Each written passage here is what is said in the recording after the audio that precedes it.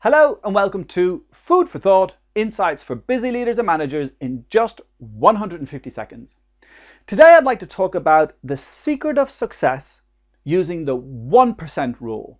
There's a great story about David Brailsford and how he transformed the British cycling team's results and performance over a number of years of working with them to just make tiny incremental changes across a very broad range of things. So, for example, what they did was they looked at the seat of the saddles of the bicycles. They looked at putting heated shorts on the athletes to help them improve muscle recovery. They looked at the pillows they slept on. They gave them individual nutritional care so that every cyclist had a special nutritionist looking after them, from their pillows to the biofeedback after a workout, to ensure that they were always at optimum performance and making lots of tiny incremental changes. And it's what Brailsford called the aggregation of marginal gains.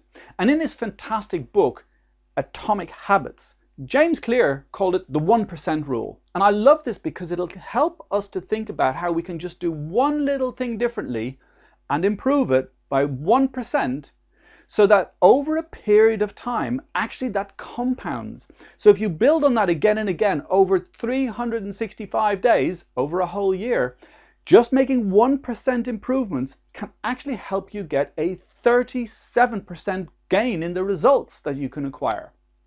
So think about this.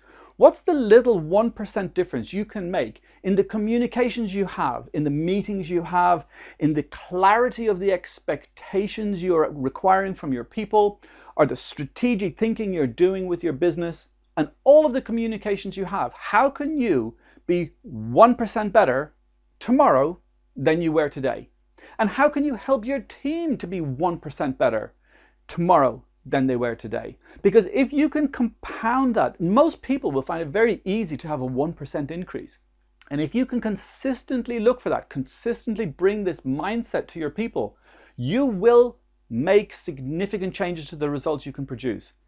And when it comes to excellence, it's really useful to stay curious. Thank you.